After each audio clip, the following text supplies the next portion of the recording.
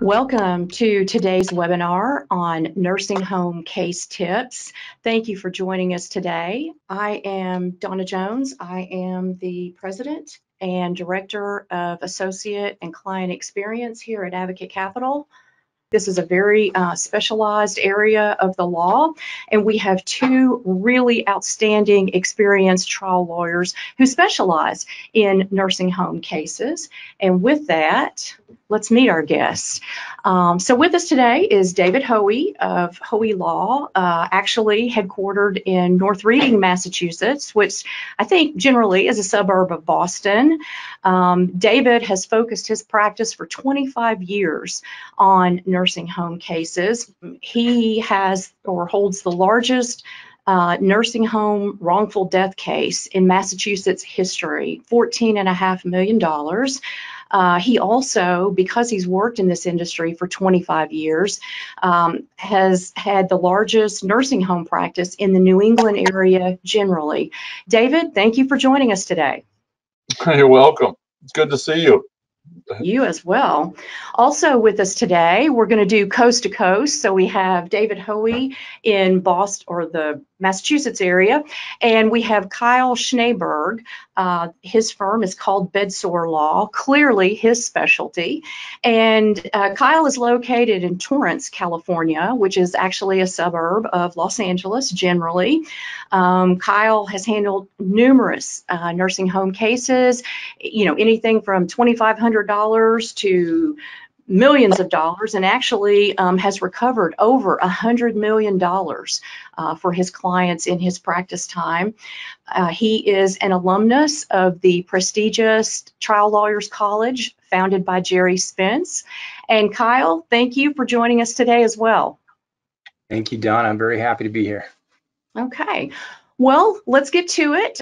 Just a little bit of housekeeping as we get started. Quick disclaimer that anything you hear today, be sure and consult your own professionals.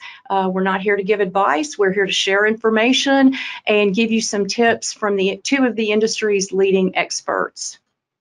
Very good. We're going to begin with just a general discussion about types of nursing home cases.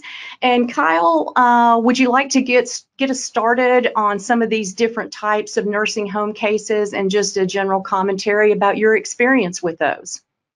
Sure, I'd be happy to. We see all kinds of different injuries in nursing homes. What I tell a lot of my peers in the injury litigation industry is that one of the challenges with nursing home injury cases is that, in my opinion, many of the injuries that we see could be the result of the natural progression of a disease, for example. So, I mean, just because someone gets an infection in a nursing home doesn't mean that neglect occurred. There are even circumstances where falls may happen, but neglect did not occur. Unfortunately, the industry, at least in California, where I practice for the most part, is in such bad shape that we often find neglect when we pull back the curtains. But all these cases take very different methods of workup. For example, if we're looking at a fall case versus sexual assault or versus malnutrition, dehydration, that they all are very different from a medical standpoint, from a workup standpoint. Okay.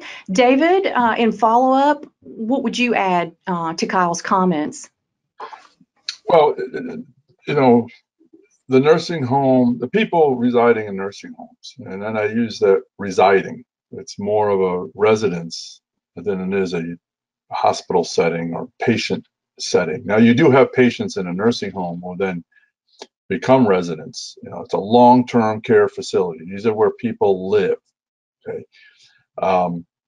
They have medical ailments that need to be attended to, but it's a custodial care environment. And that's a nursing home's primary goal, is to maintain a level of care and to maintain the residents' conditions, whatever they may be. And there's other facets. So there's doctors involved that are primary care or attending doctors to the residents, and there's a medical director per facility by federal law. So what I've been seeing is the types of claims that are now occurring this is right before COVID, but more apparent post-COVID, is that these doctors, these primary care physicians, and these medical directors aren't doing their job. And they're relying too much on the custodial care givers. There's enough things out there that puts the physician or nurse practitioner, if they're using one, or the medical director on alert that there's a problem within the facility, and they have an obligation to do something, and they're just not doing it. And we're in a day and age now where nursing homes are running without insurance, and those states in which they don't have to have insurance as a requirement and are self-insured.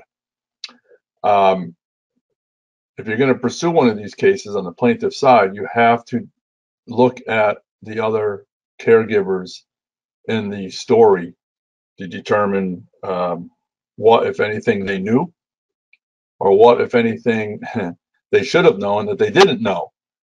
The medical director is the key, though, I'm finding lately. They know if it's a bad facility or it's a good facility. They know if the staff are meeting all the needs of the residents in the building or not. And are they just sitting on their hands, or are they actively participating as a medical director? So I'm seeing a shift in the type of claims and the type of caregivers that have exposure. Okay. Very interesting, and thank you. And that's a good segue into our next topic, David. You mentioned COVID, and in preparing for our discussion today, we did just a little bit of research and found some interesting statistics. Let's see, in 2020, the U.S. decided to pause routine nursing home inspections. We also saw 38 states grant immunity to nursing home owners under the new laws passed. And David, I know you've written a paper on this, and you're very well informed about the impact, and you mentioned the post-COVID era. So I guess, what would you say generally about what you see in the impact of nursing homes from COVID? A couple things. I am one of those states where they passed immunity during the COVID time frame. That immunity has been now released. But here's what I'll just use Massachusetts as an example. This is on a national level. Massachusetts had almost 400 nursing homes pre-COVID.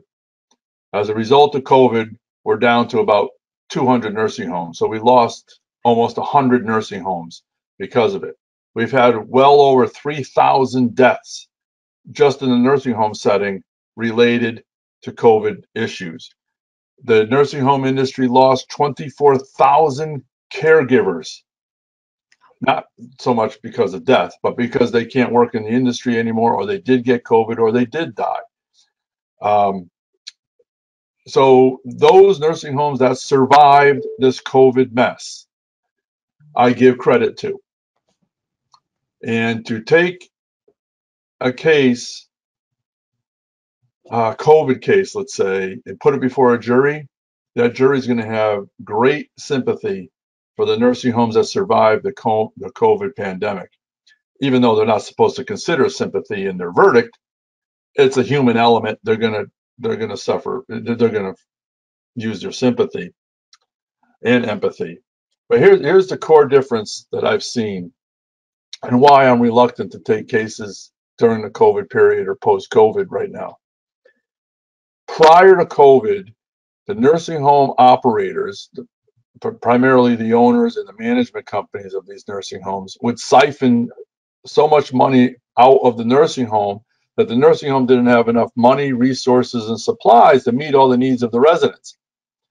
Well, post-COVID, I'm finding the reverse. I'm finding that these owners and management companies are now investing in the nursing home and pouring money into the nursing home so that the nursing home can survive. Wow. So it's a big shift, and it's a big difference in how we're eventually going to have to take depositions in the case.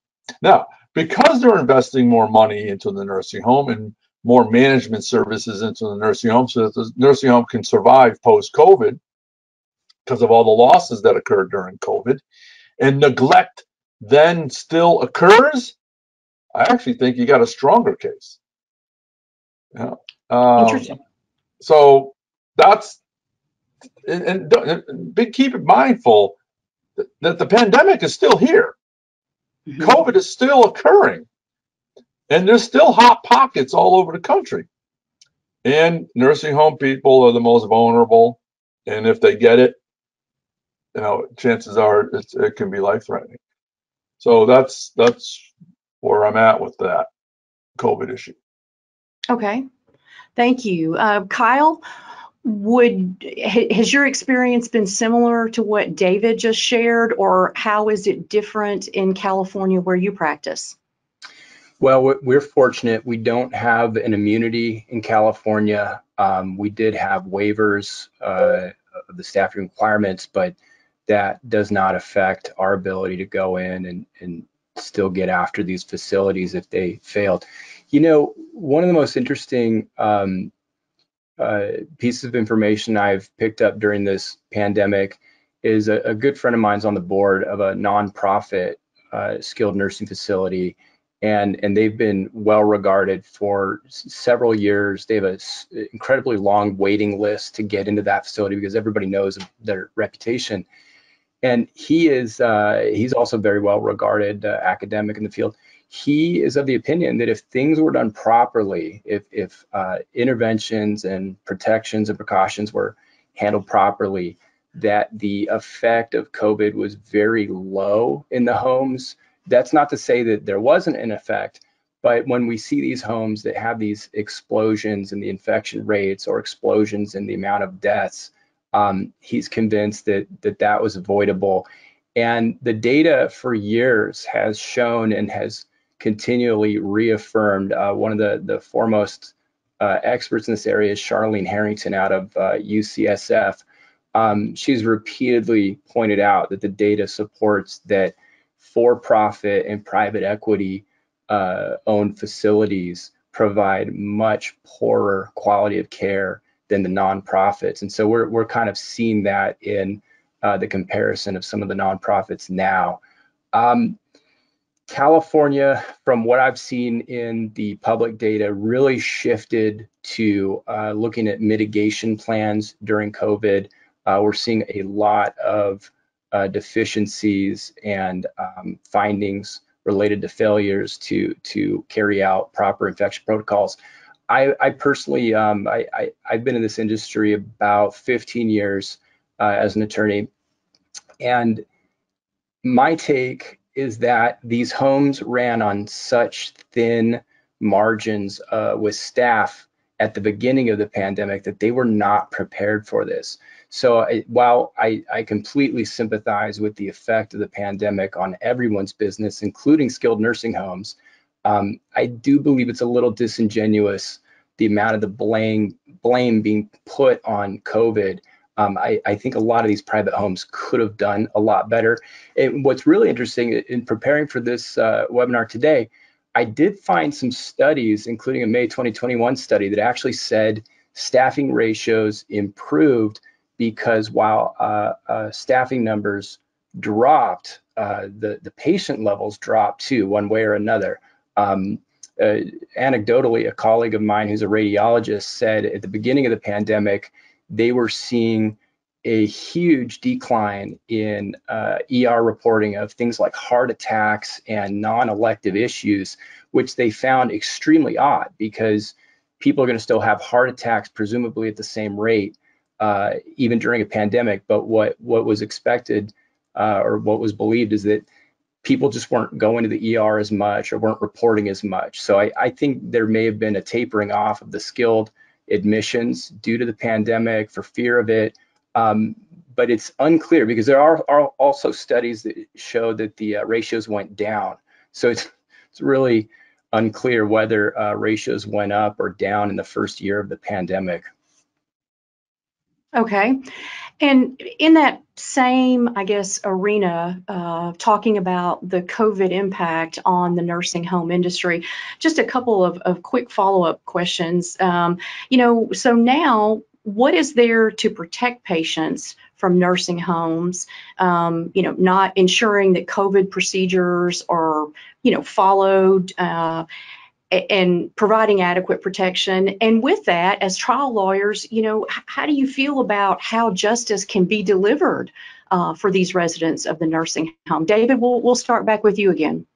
Oh, gee. Well, there's always been protections in place. And one of those protections is they have to have infection control policies, procedures, infection control measures, and all that stuff. And I agree with Kyle. And most of these COVID cases were avoidable, right? Especially when you have a nursing home that has like 35 deaths because COVID spread so fast through there. The problem I have with that is I'm in that state where immunity took place, and I'm in that same state that had the 35 deaths in a Life Care Center of America. The National Guard had to come in and surround the building and protect it. So, but the government stepped in and took away the protection to the elderly. Okay. Exactly. But the protective measures that were in place prior to COVID still exist. There's now a higher awareness that those protective shields exist. They just need to be implemented, and then they need to be enforced. And the enforcement comes in two ways. Your state Department of Public Health, doing their yearly surveys and investigations, they need to hurt them when something bad has happened. And the other way is through lawyers like Kyle and myself and about 300, 400 other ones around the country that concentrate in this area of law. You got to hold them accountable, and you got to take them to the verdicts, have a jury held them accountable, and fight these arbitration clauses, which are taking rights away from elderly people in nursing homes. But the protective shields are there. They've always been there. They just need to be used more and enforced more. One way to enforce them is a court of law. Absolutely. Kyle, any follow-up or additional thoughts about kind of those two questions from your perspective in California? Yeah, enforcement is really tricky. I have a very low opinion of it in California. I mean, my heart goes out to the regulators who are trying to do their job and hold facilities accountable, but time and again, we just see astonishing outcomes where, the facts are clear as day, and either the complaint is unsubstantiated by the state surveyor, or they substantiate it, but they don't award any penalty. They give what's called a deficiency, which is really just a finding that, hey, you guys screwed this up. A significant penalty in California is probably about $25,000. So for a home that, makes $1 million in profit, $25,000 is, I guess, a cost of doing business. And I say this as a former nursing home defense attorney a long time ago in my career. On the immunity issue, that's a tough issue, extremely risky. I do want to give a big shout out to my partner, Ernie Tosh, who's a longtime elder abuse litigator. He has recently found some success in North Carolina, convincing, I believe it was a trial court, not the appellate level, but a trial court. It may have been the appellate level, so I got to be careful. But one of the other, that the immunity was a affirmative defense rather than a bar to litigation. So if anybody out there is dealing with immunity issues in North Carolina or any other state for that matter, I would encourage you to reach out to Ernie Tosh, to my firm, and we'll connect you, and he can let you know the strategy that they were able to navigate that. In California, infection cases have, anywhere an infection case is going to be tough. It's really tough. To add on to David's points, I've taken very few true COVID infection cases. As a trial attorney, my fear is not so much proving where the infection came from, which is extremely challenging, but this is an issue that has been so politicized in our country that I'm not sure anyone out there can get a jury who's not going to politicize that case if you're trying to prove a failure of infection protocols without just incredibly compelling evidence. Okay. Thank you for that.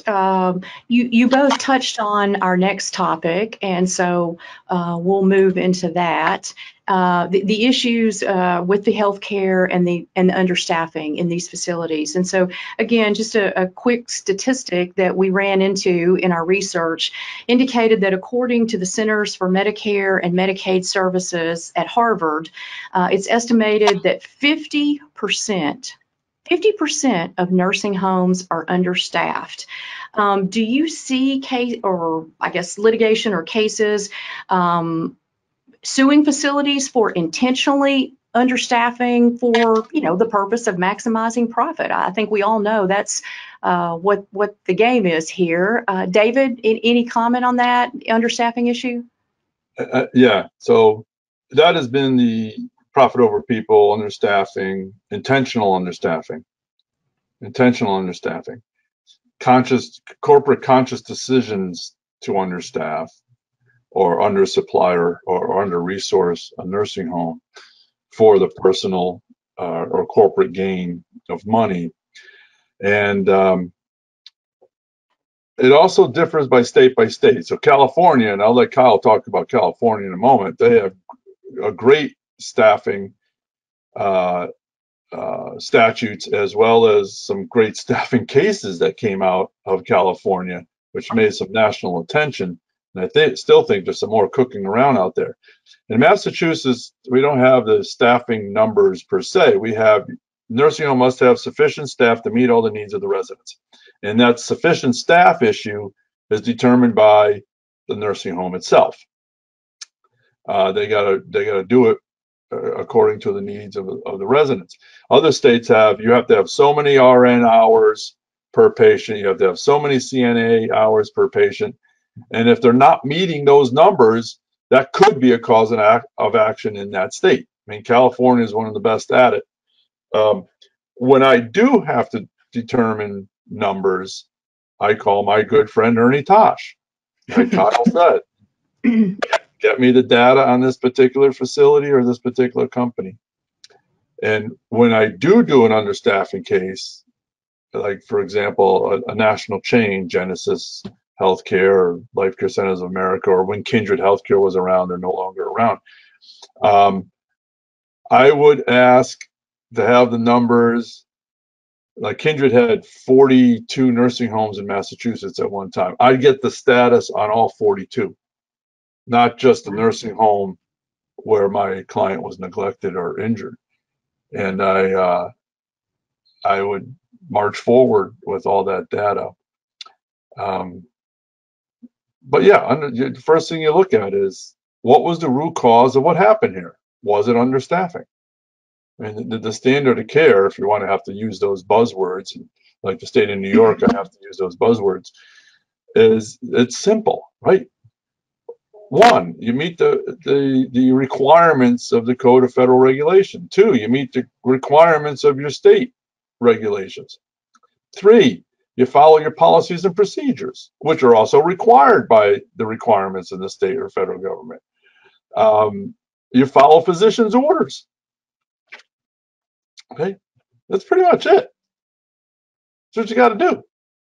How you go about doing it is the other issue. And how do you do it? How do you comply? Through staff. And if you don't have the staff to meet those 4 or 5 requirements, then there's a problem. That's what the root cause is. It seems pretty simple, doesn't it? As a lot of these issues are.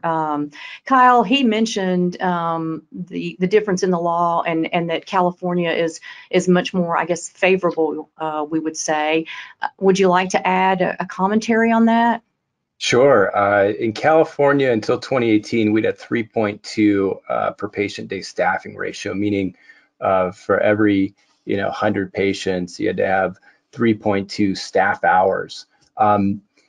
It moved in 2018 to 3.5, and they added a requirement that 2.4 of that 3.5 has got to come from certified nursing assistants, with the intent that a lot of the hygiene and neglect was the result of not enough aides being there to do transfers, to keep their eyes on everything. You know, the reason why staffing is such a hot issue in nursing home is that, again, the research correlates quality of care to the number of staff, and it's really the number. I mean, quality matters, but research has shown that it's the number. If you just don't have enough people, you're going to get more frequent bad outcomes. From a legal standpoint, it's a compelling argument. I think profits over people is always a very significant betrayal by someone who agrees to provide care to a loved one, an elderly, vulnerable person, and then fleeces them. You know, they're getting paid a ton of money to do this, government money for the most part, and then they warehouse them and cause tragic injuries. From a legal standpoint, it's very compelling because it's one of the only ways we can have some black and white evidence about whether or not there was a breach of the duty to take care of folks. So we get into the numbers. There's the federal government started releasing payroll data a handful of years ago, and we're able to get very accurate numbers compared to before on how many staff were on duty. And I'll tell you, 10 years ago, in my opinion, in California, the staffing usually was above the minimum. Now, the minimum is just the minimum. You're never supposed to go under the minimum, no matter how healthy or ill your residents are.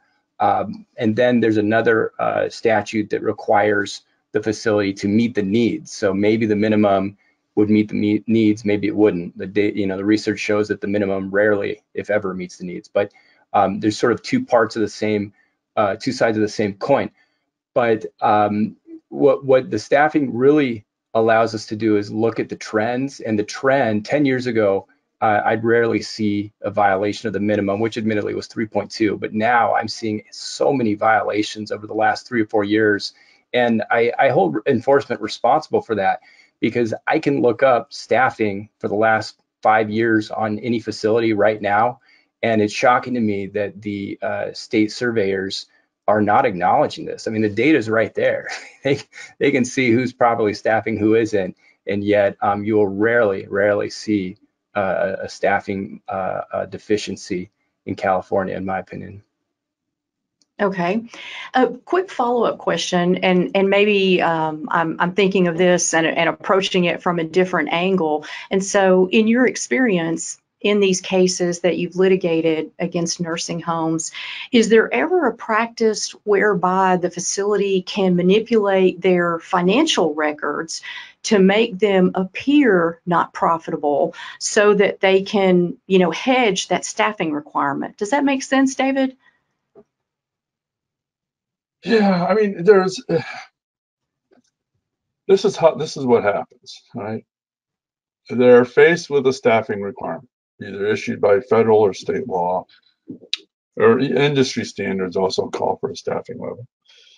Then there's a board of directors meeting, or there's a meeting with the administrator, and there's a meeting with other powers to be, and they have a budget, and they figure out whether they could afford it to meet the numbers or not, and still make a profit, along with all the other overhead that it requires.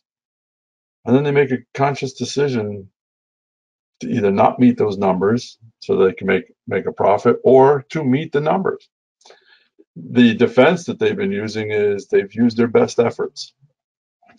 And in using their best efforts, they've done the best they could to comply with the statute, where the statute doesn't allow them to comply, because then nursing home would never make any money. It doesn't go too far. But you got to go back to the layers, to the decisions that are being generated. That's where it starts to get a little complex, and you may never know the answers. That's where whistleblowers come into play. That's how come a lot of these understaffing cases originate from a whistleblower than some bean counter. And I don't mean that that Ernie Tosh is a bean counter. He's a hell of a lot more than that. But yeah, it's all about decisions. All right, Kyle, any follow-up before we leave this topic? Yes, we do have some significant financial transparency in the form of these cost reports that the facilities must file, and they're pretty detailed. The challenge is that many of the private equity facilities are owned by large organizations. Those organizations are clearly involved in operations because they want to make sure that they're running profitably. But someone must have invented a playbook 20 years ago. I've heard it was ManorCare, to manipulate the way these homes do the reporting, how they manipulate the numbers, how they tweak everything. I was shocked as a defense attorney in California for a large chain, and then and so I saw how they ran. I went back east as a defense attorney for a chain in Florida, Tennessee, Kentucky, West Virginia, and the playbook was like identical. I mean, it was a completely separate company. So at some point they learned this sort of tactic of hiding the numbers. So even though there is some transparency, we're still fighting for more. My partner, again, Ernie Tosh, who's very knowledgeable in this area, he's kind of made himself an expert on staffing. He's been involved lobbying Congress for better transparency of the relationships between the management companies and the facilities. I mean, we routinely see agreements between the management company and the facility that are designed to create the appearance that the management company has been divested of any control. You know, they only provide accounting consultation and website support, et cetera, but it's all smoke and mirrors. You know, recently we've got a case with Genesis Healthcare, which I understand is the largest chain in the country by revenue. And even though they've got all these illusory, misleading management agreements, you go look at their 10K, which they've got, you know, under the Sarbanes-Oxley Act, they've got to represent under certification penalty of perjury to the federal government. And suddenly they're talking about how they operate all these local facilities, which completely contradicts the language in the agreement that, by the way, is often signed by the same person. That management agreement is often signed by the same person on behalf of the facility and the management company. So there's a lot of shenanigans that go on. But to be fair, it's very effective. It makes it very hard for us to get through to the truth. And unfortunately, I don't know why this is. I have run into so many judges who play the defense's game, and it's shocking to me. But it is a very effective strategy, and for that reason, I'm not sure it will change anytime soon. Kyle has hit the nail right on the head there. You know, it was Beverly Enterprises that you were wondering about. The corporate family tree, as I call it, and it has how I usually put it up on the board with arrows pointing to direction and control and all that kind of stuff, flow of money and all that kind of stuff. About 95% of the judges never practiced in the civil arena, trial work, or nursing home abuse and neglect cases on either side of the V. So when you put issues like this before judges who have never been exposed to these type of issues and these types of decisions that they need to make, joint venture, right? They don't know what to do with it, and it's easier to ignore it than it is to address it. And it's taken me, it had to be at least 20 years before I was able to get some courts to recognize and say, I see what you're saying. But yeah, that's a key. Now, federal court, some cases in federal court, the federal judges, they roll up their sleeves and they're like, okay, let's figure out what's going on here. Yeah. Okay. Holding company, my ass. And but you don't get that same, and you don't get that same treatment in the state courts. Hmm. Okay, so we're back to that old adage, I've heard that all my life. Well, why are you making a federal case out of it? And so there is a substantive difference in, well, probably not just nursing home cases, but all cases handled at the federal court level versus the state court level. Kyle, would you agree with that generally? Federal practice is very different than state, at least in California. Some states sort of run their state procedures similar to federal. Ours are different.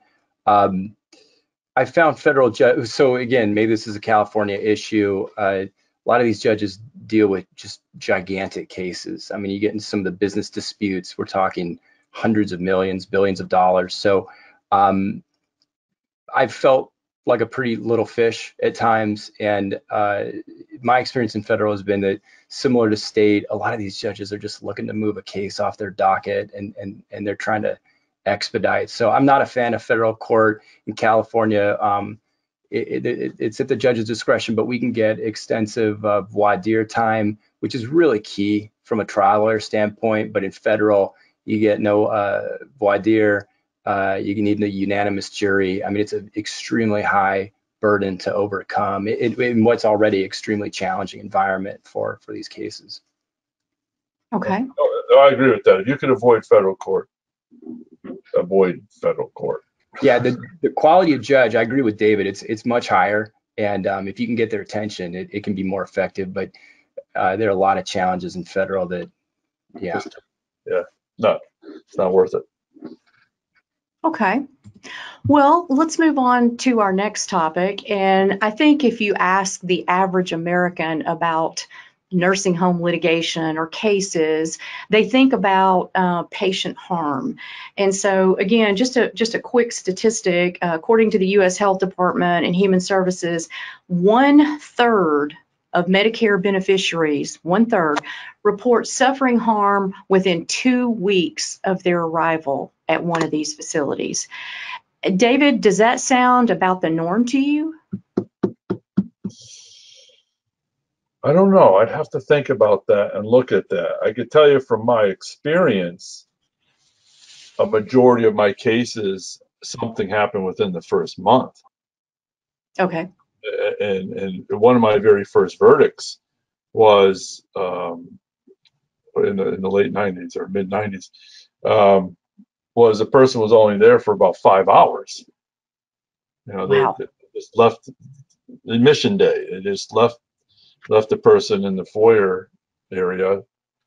The room wasn't ready. They weren't ready for the person. Person decided to try to get up, use the restroom, fell, broke his hip. The short little $228,000 verdict. But the point was, there's a lot of they don't know the resident yet. They don't know the resident's needs yet. They're still in the care planning stage. Family's still trying to visit all the time. A new doctor's now assigned to this person. Yeah, I would say if I looked at all my cases, and you're talking thousands, there's a high percentage of them that occurred within the first month. Wow. Kyle, is that your experience as well? Donna, that's an interesting statistic that I've never heard before, and I appreciate it. It is overall my experience. I'm going to tell you, I have a theory about this and why this may be. And now hearing the statistic, I feel like it's a little more solid.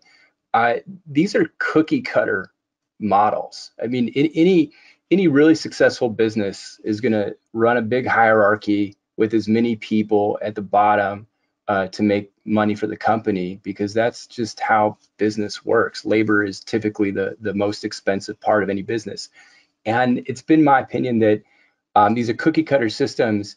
And for people who don't fit into that system, who are higher acuity, whether because they have dementia or a very serious issue that doesn't allow them to walk very well, or they have significant needs for bed mobility, they're the ones who are affected. So I have seen some extremely long care cases where long-term care, where you've got someone in there for a year or 18 months, but it seems to be the exception. It's the folks who come in, have very high needs. And yes, I've seen several cases where 2 to 5 days, we've got a very serious injury.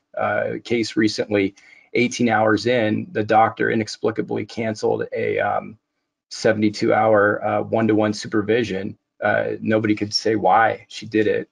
And half hour after the assistant who was supervising left, the woman fell and shattered her hip, the resident. So it's issues like this. So it's almost, if someone makes it through 30 to 60 days of long-term care, then their odds of not being injured until they have a very significant change of condition are probably pretty good. Okay. You both mentioned fall type injuries, hip fractures, those sorts of things. That was actually going to be my next question. Is there a particular injury or type of injury that you see most often? And in that instance, is there a particular way that you go about proving that it was the facility's error that fall or that injury occurred? David?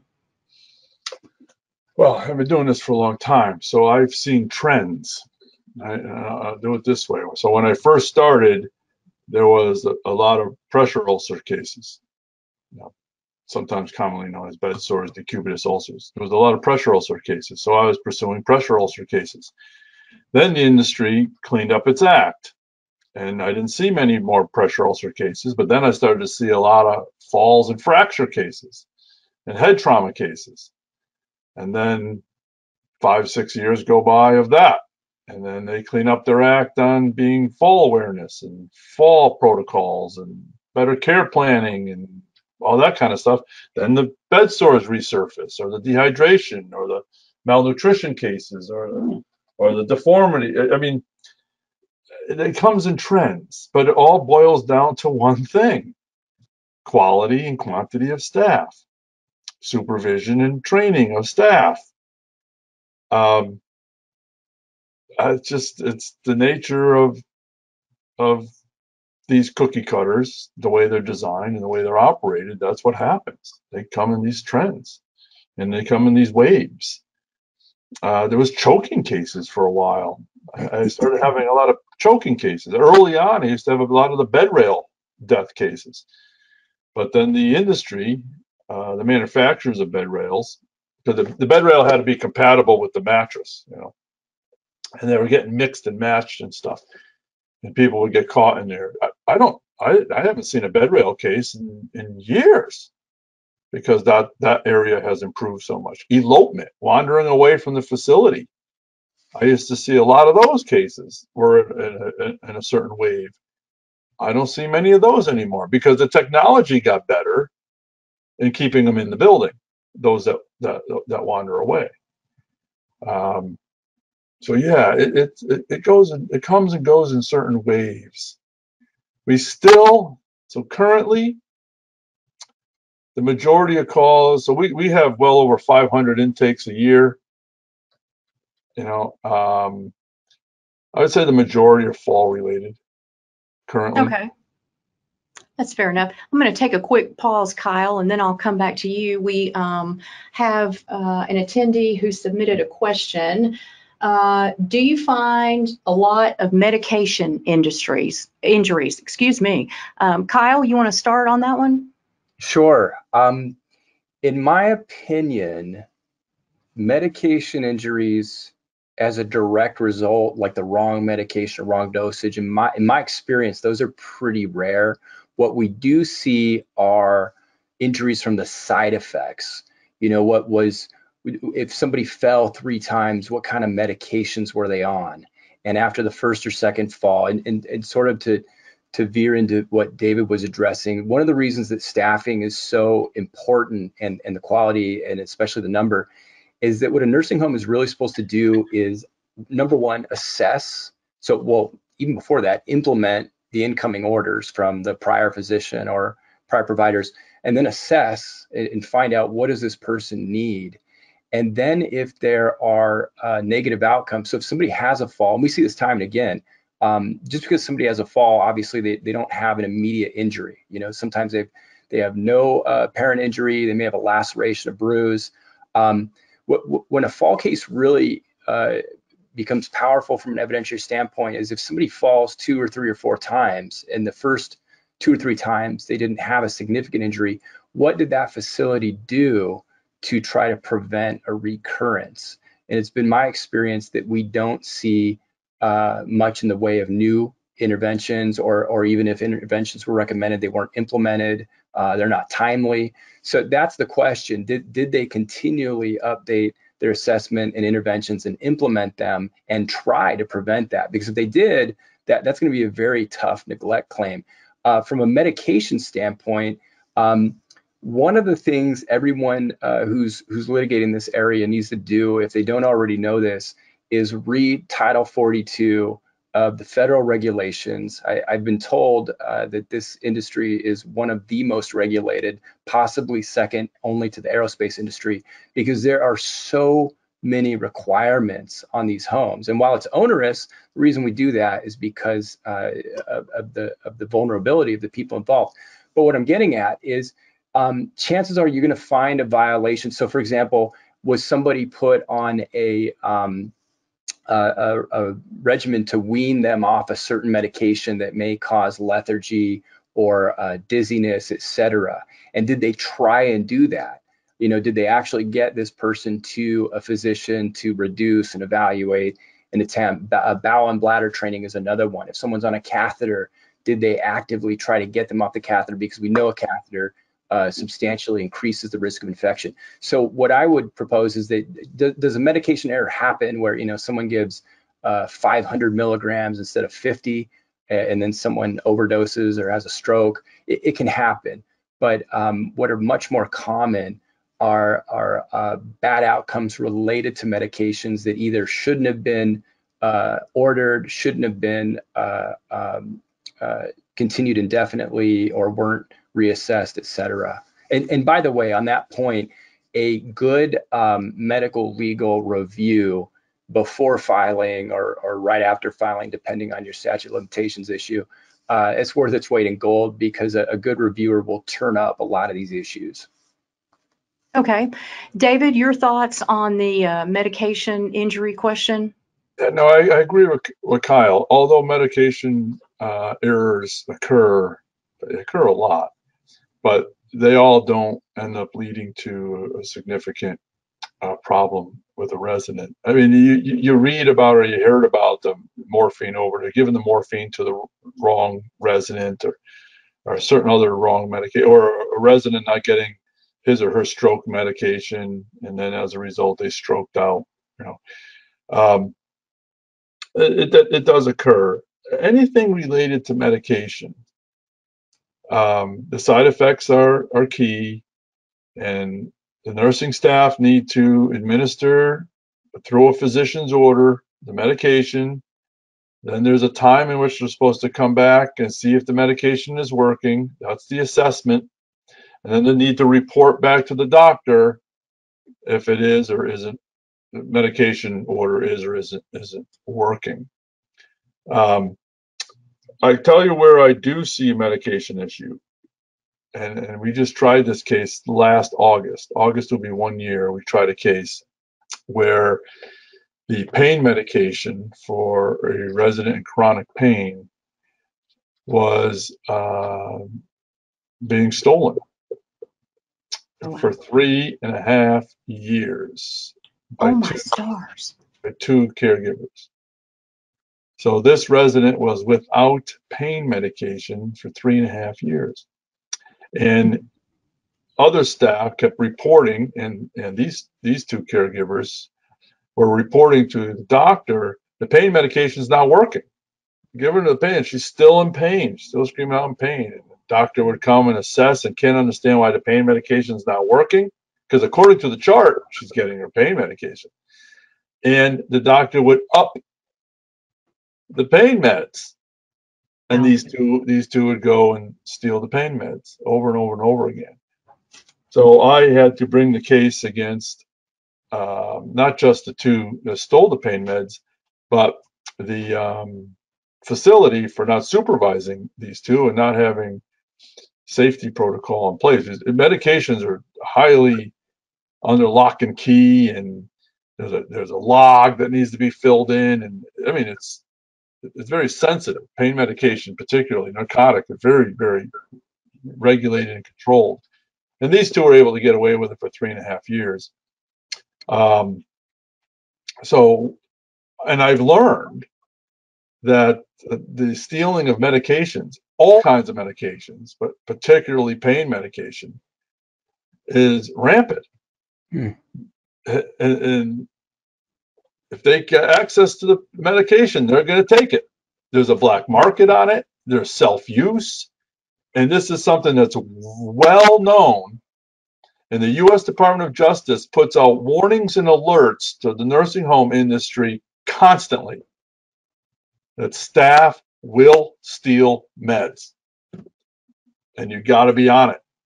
So that's where I see the medication cases. Okay, we have another question from an attendee. How about failure to follow lab results? Yeah, that's a big one. Is it? Yeah. And especially in the context of like a urinary tract infection, time is of the essence. You know, getting antibiotics ordered. I've seen that several times. You got to be really careful and make sure you subpoena the lab results from the lab company. It's very common for results not to get reported timely or at all. The physicians in skilled nursing respectfully tend to phone it in a little more from what I've seen compared to a hospital, for example. So you can't rely on the physician following up if they were notified of an infection. So yeah, that's absolutely a ripe area for litigation. Okay. And I've had those cases.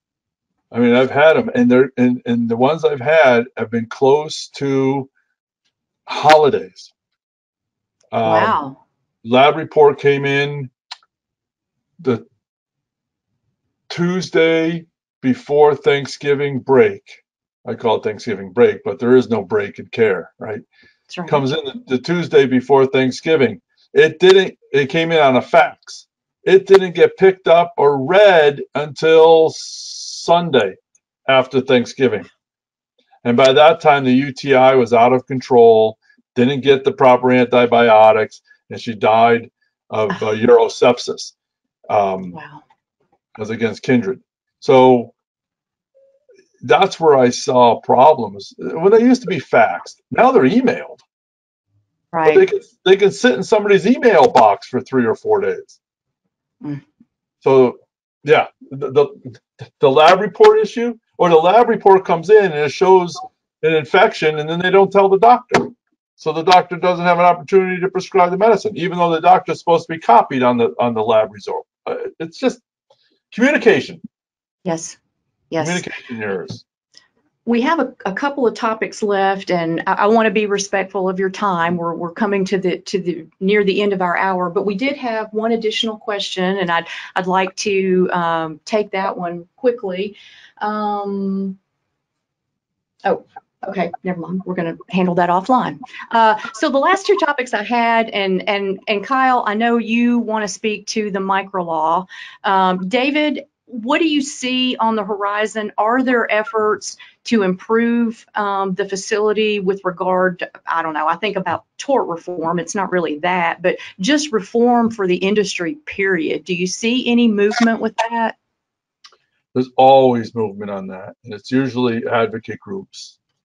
Massachusetts Advocates for Nursing Home Reform. California has a massive advocate. California, forget what the full name is, might be Advocates for Nursing Home Reform. Canner, yeah. Canner, right?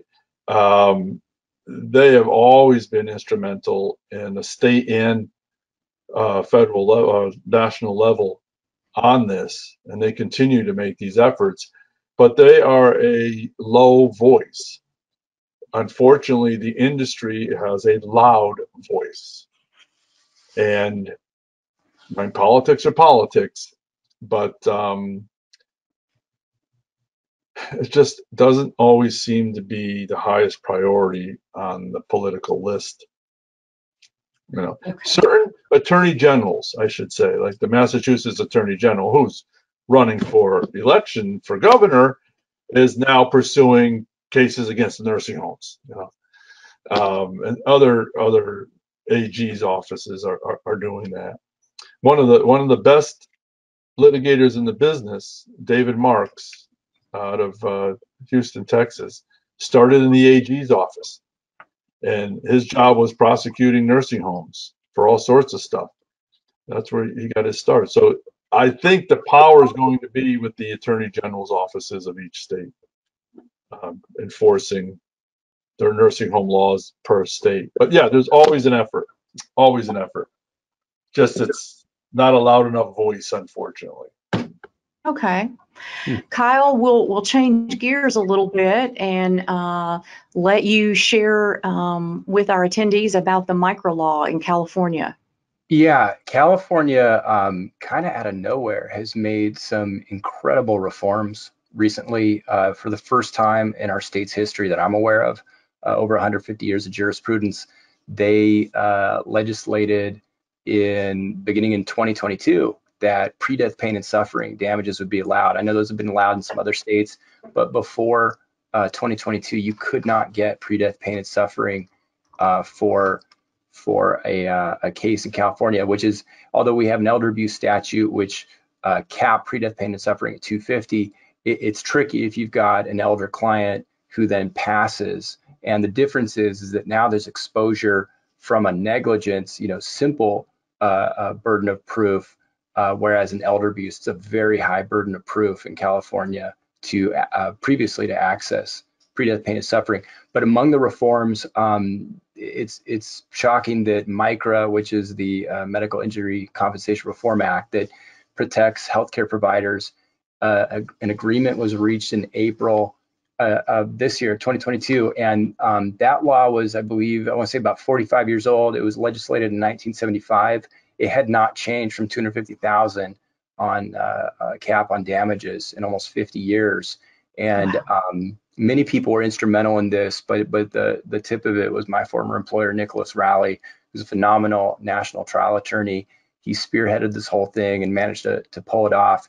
And what it does is it lifts the cap from 250 to 350 on a straightforward medical negligence case, or 500 if it's a wrongful death case. And then there are provisions where if there are more tortfeasors, it can actually go up, and it will continue to increase in the future.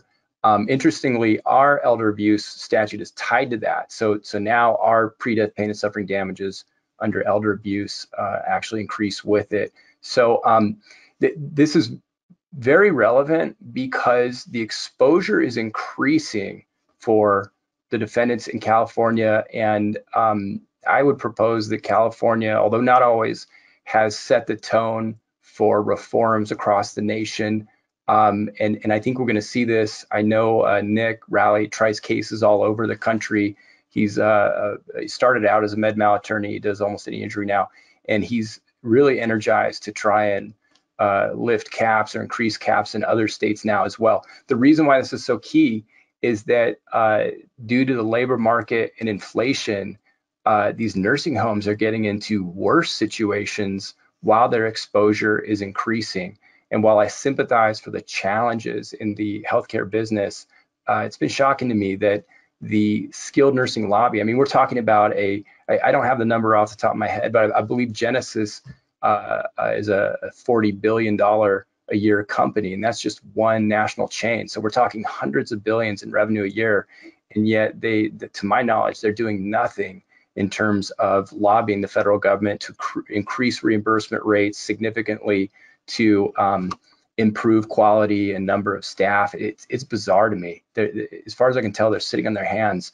So the crossroads that we're going to come to is much more significant exposure, at least in California, probably elsewhere, and much worse care and much more frequent injuries in in all these facilities across the nation. So some states are rolling it back. I did read that Florida, I believe, is trying to decrease staffing levels, which is not the right way to do this. It's only going to lead to further injury, but they're still going to get sued. I mean, even if your minimum staffing level is lower, juries are still going to see through that and hold these places responsible, in my opinion.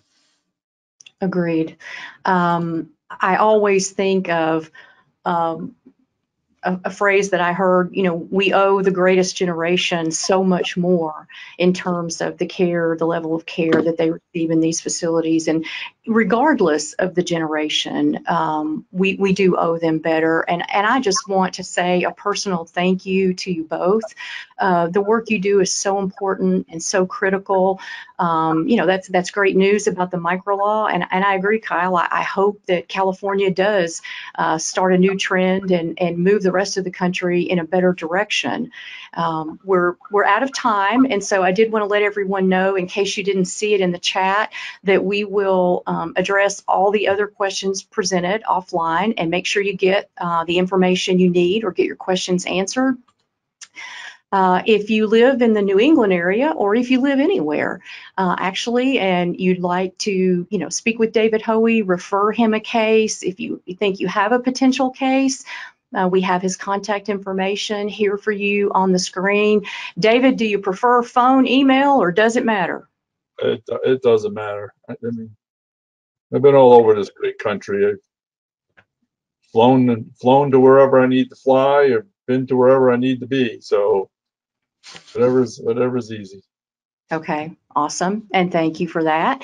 And likewise, if you're on the West Coast or wherever you are, I think Kyle probably shares the same sentiment in that, it is his goal to pursue all these cases vigorously, regardless of where they are. And this is Kyle's contact information on the screen now.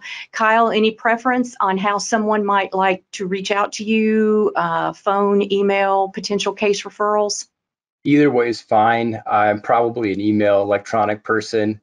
And if people have questions about that immunity statute, I really encourage you to reach out, and we'll connect you with Ernie Tosh so you can hear about how they were able to turn that in our favor in North Carolina. Okay, excellent. Thank you all for joining us today. This is our general contact information here at Advocate Capital. We appreciate your attendance today. David, Kyle, thank you so much again for sharing a wealth of information. We covered a number of topics, some in a lot of detail. So thank you again for being here. We appreciate the important work you do, and keep it up, because it doesn't sound like it's getting better anytime soon. I don't think so, Donna. I'm grateful for that, for this opportunity. I love talking about this, and we need more good people in this fight. So happy to talk anytime about it. Awesome. David, thank you so much. Thank you.